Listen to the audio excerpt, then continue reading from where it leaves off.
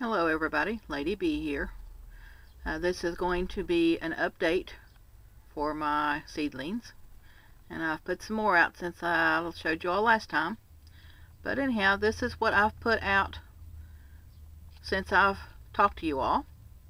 These are mortgage lifter tomatoes, calendula, if that's how you pronounce it, flowers, some black creme tomatoes that I got from Garden Frugal, and this is some sage that I desperately needed transplanted.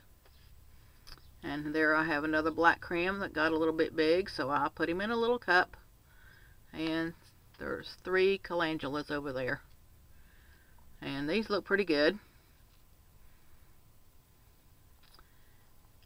And there's one mortgage lifter tomato that I put into a cup also. I like putting them in these cups because you can see how much moisture is in the cups. Oh, and behind here is some herbs that I need to send to Woodsy Girl 62. These are hyssop, if that's how it's pronounced, and this is myrrh. And I have no clue what she's going to use them for. But I went to a shop the other day, and well, it's actually been a couple weeks ago, I guess. But she asked me to pick her some up, and I need to get those mailed to her. But I need to make her something first, so I'm going to take you all in here, and, well, actually outside. See the kids' toys? Those are Logan's toys. But I'm going to take you outside and show you my seeds from out there, the good and the bad. This one over here, I hope you can hear me because of the traffic. These over here are some that I showed you last time, and no, they're not doing too good. I'll get you down here so you can see. They're not doing too good at all. I keep trying to think that they're going to make it, but they're trying. But these are some that you've seen also, and they're just still doing pretty good. Hopefully they're going to get put out in the garden in the next day or two. And these 2 right here are mortgage lifters that was in with the ones in the kitchen. Oh, about to lose my balance here. These, haha, I bought those, but they're looking pretty good. These are California Wonder peppers, and these are mortgage lifter tomatoes. Yes, they are heirloom. And my daughter gave me these Mr. Stripeys. I've never raised those before, so she gave me a couple. And those are some kind of cucumber plants. I'm not sure what kind. But over here I have got, and I hope you can see them, got stevia plants. I've already topped these because they were about that tall when I got them, and they were way taller than that, so I went ahead and pinched them off, put them in some rooting powder, I guess you would say. And these are what I got. This is them planted. Again, I've got those in those cups. I'm going to let them take root in here before I transplant them into a pot. I want to put them in a pot because I want to try to bring them in and winter them in the house. Maybe that way it'll make it till next year. But also I want to show you my potatoes, if you can see them down there.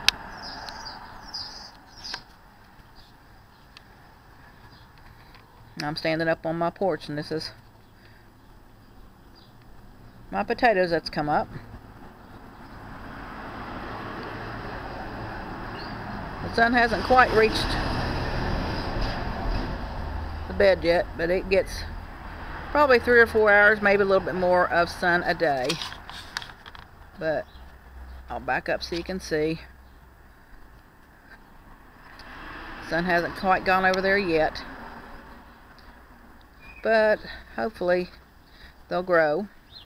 And I want to go ahead and get some more soil to put on those as they grow, and figure out a way to maybe shore up the sides a little bit to keep the soil from going all over the place.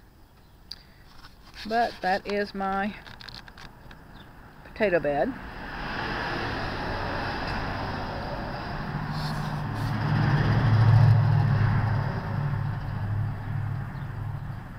And while I'm here, I'll show you if I can go down the steps without breaking my neck. Sorry about all the wiggles, but I'm not too steady on my feet. But just wanted to show you what made it over the winter time. And this did survive. I didn't cover it at all. This is my tomato plant. Let me go around the pole here. Not tomatoes, I mean strawberries. See little strawberries in there? They're all over the place. I don't have these covered, but I have the ones in the back that survived covered. Need to get these covered so I won't have to fight the birds over them. But there's going to be a few in there. And this is one of those topsy-turvy planters that I use, and all of them died except for what was in the top. But I just cut little X's in the sides and put duct tape over it. Yeah, the old trusted duct tape. But I had a lot of them living last year, but I guess it died over the winter. So I guess that's all to my update. I'll show you all a little bit more a little bit later when I get it all put in.